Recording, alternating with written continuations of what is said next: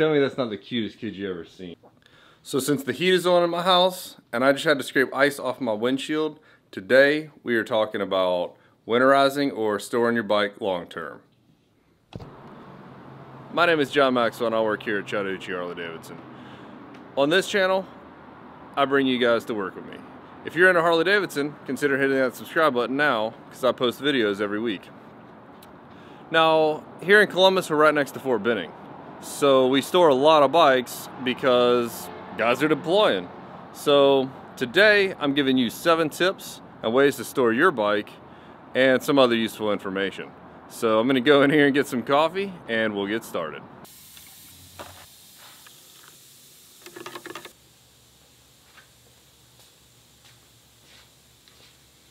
So I don't actually have a bike that I'm storing today, so while I'm working on other stuff, we're gonna talk about it.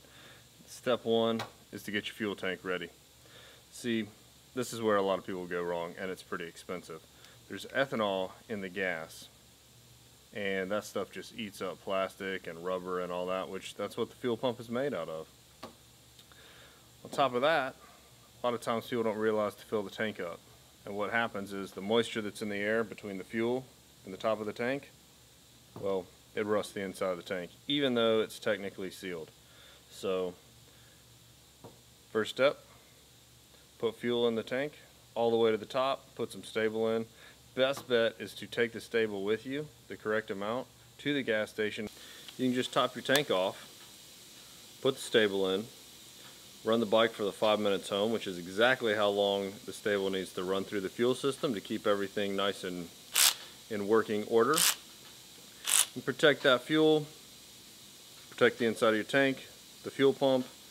It'd be a whole lot cooler to spend over $1,000 on something cool than replacing a tank or a fuel pump.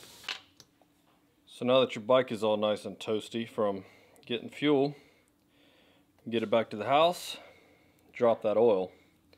It's best to do that when it's warm anyway, and you wouldn't want to store it with a bunch of dirty old oil that's going to sit in there all winter long or however long you're storing it for.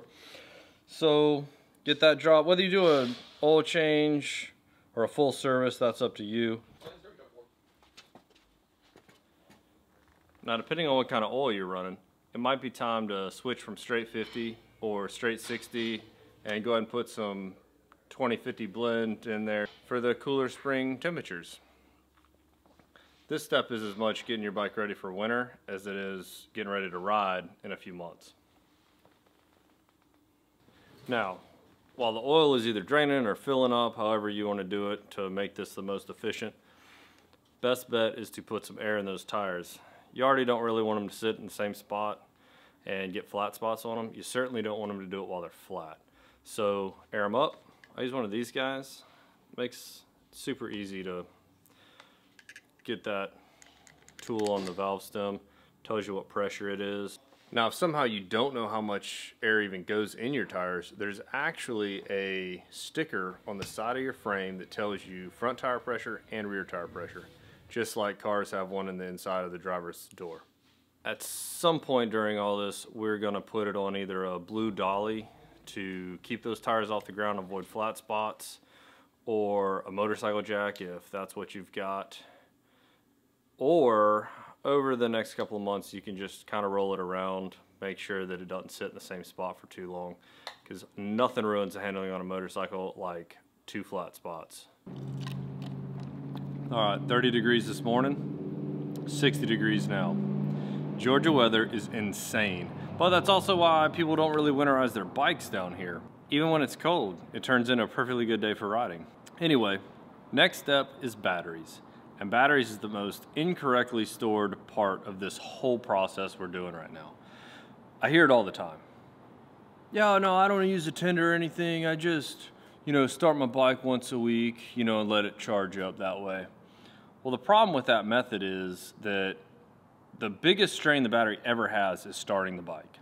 So you start the bike and it runs for 5 minutes, 10 minutes, maybe. Well, that's not enough time for it to actually charge all the way back up.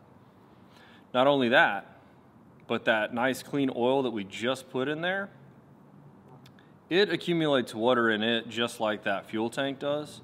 So all that water gets circulated through the engine. I mean, not all that water. Some water gets circulated through the engine. And because the oil doesn't reach operating temperature, it doesn't have a chance to boil off. So all in all, not even an acceptable method, not just a bad method or don't do that. There's two ways you can store your battery. You can pull the main fuse out and charge it periodically through the winter. Or, best practice, you can pull that battery out of the bike, bring it into a climate controlled area, your laundry room. Some of you guys might have heated garages, so you might just be able to leave it out there. And put a tender on it and forget about it. Now, not a battery charger, but a true tender. You know, one of the 1 amp deals that will keep it fully charged and then turn itself off, and then as it drops below a certain amount, it'll turn back on and gradually bring it back up.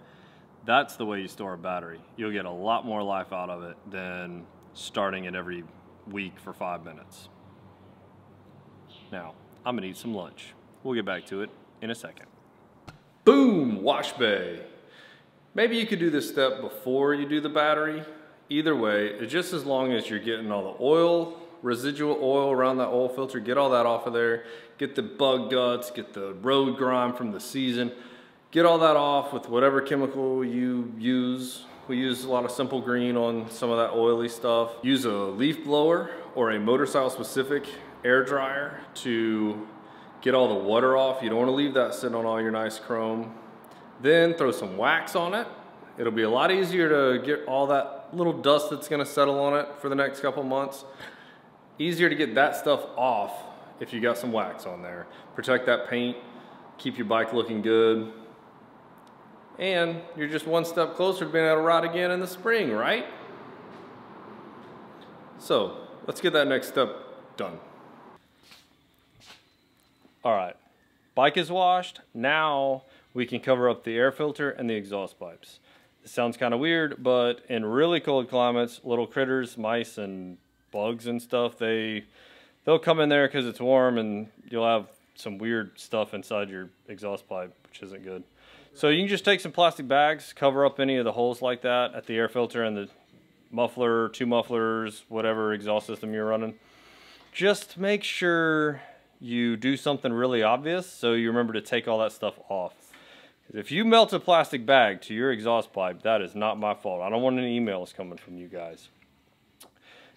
And on a side note, the bike that I've been using for all this stuff is actually a 50K on a 14-liter touring bike, which is pretty significant. So I've got to disassemble the entire front end, drain fork fluid, do a steering head bearing adjustment, and lubricate those steering head bearings. So let's see how, it's really time consuming, and it's not for this video. I just really wanted to be able to do this. All right, figured you guys might want to see what one of these bikes looks like with no front end on it. So there it is. I got a ton of work left to do on this. That took me about an hour to get all that apart, and I'm pretty quick at stuff like that. So it's a little side bit of information for you on this video, and now we'll go back to winterizing a bike. All right, the last step is kind of optional. It's to put a cover on your bike. Depending on where you're storing it and all that kind of stuff, it really depends on whether or not you need it. The main point I even bring it up really is that you don't want to use like a straight plastic tarp, because that will definitely scratch your paint, all your metal surfaces, all that. Just don't do that. And don't use a cover that's not breathable. Like, just because you found a motorcycle cover for 20 bucks doesn't mean you should buy it. The non-breathable ones will trap moisture that's in the air from all the temperature changes, and just in general, moisture will get in that cover. It'll stay in that cover, and it'll just rust the crap out of your bike. So don't do that. If you're gonna get a cover, if you're gonna cover it up, buy one that is a good one.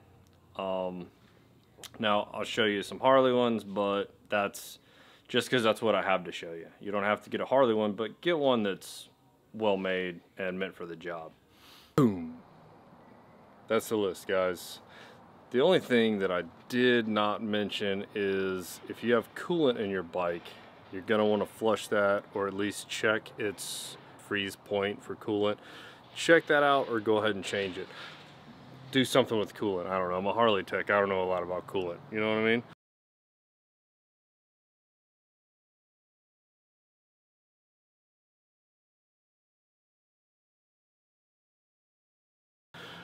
Anyway, you might not store your bike, but perhaps you have a biker buddy that does.